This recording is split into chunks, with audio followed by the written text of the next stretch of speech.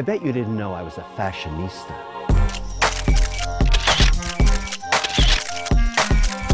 My mother taught me something that I've never forgotten. Let's say you love Coco Chanel. My mother loved Coco Chanel. The jackets cost a fortune. She would spend a year saving for one and then buy one jacket.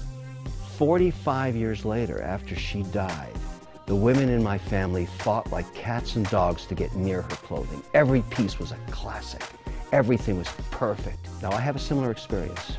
I wanted to buy a new jean jacket. Then I started doing some research, and I discovered that Yves Saint Laurent made a hand-stitched jacket that was just perfect. You can buy a jean jacket for 14 bucks. It's gonna fall apart on you.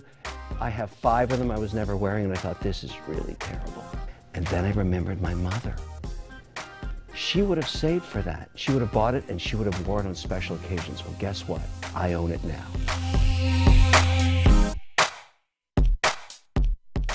The number one place people spend a lot of money they shouldn't is on fashion. Because I'm always trying to get people to save at least 10% of their paycheck. And you can't do that if you're wasting it on the next shoe that drops, or the next sweater you want, or something that caught your eye while you were shopping. Go look at your closet. It's full of crap you never wear and you spent real money on.